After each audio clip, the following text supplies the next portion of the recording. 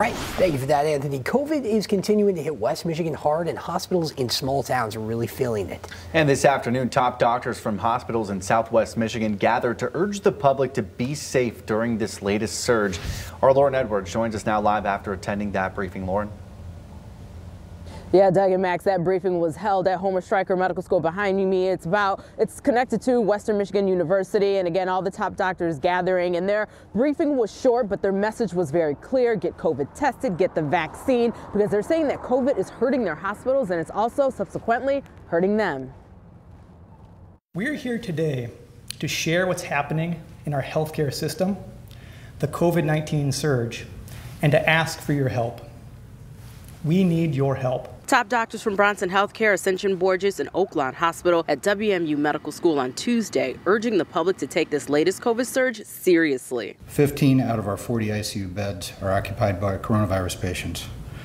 And that adds up to about 25% of our inpatient hospitalized beds. Each says they're near max capacity, and they're setting records they wish they hadn't been setting. Last week, 23 people, 23 members of our community died from COVID in Bronson hospitals, and that's the highest number of deaths in the Bronson system since the beginning of the pandemic. Bronson Healthcare says they're also seeing an increase in positivity rates among children, and all the doctors say this surge is hurting their staff and frontline workers. They feel unsatisfied with the care they're doing at their level, and they're doing their level best to provide, knowing that it is still suboptimal.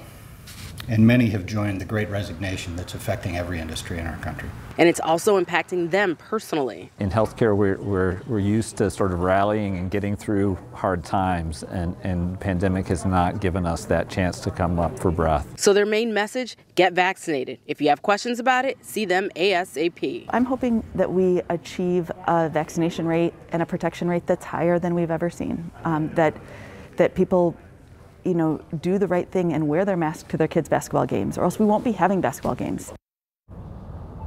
And that was Dr. Crandall right there of Oaklawn Hospital out in Marshall, and she also talked about the long wait times that they're seeing at Oaklawn and other hospitals, and sadly too how many people are leaving without getting the care that they need. It's not something that they want to see at all. So again, they stress get vaccinated. It'll help to end this pandemic sooner rather than later. Reporting live in downtown Kalamazoo, Lauren Edwards, Fox 17 News.